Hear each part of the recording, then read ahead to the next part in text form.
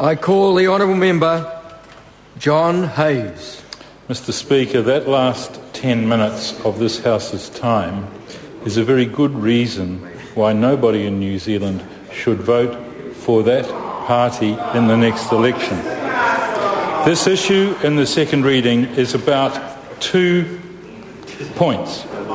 The first is a sensible decision was made to postpone the census following the earthquake in Canterbury, and the second is the census needs to be held again as soon as possible within the law, and this bill provides for that.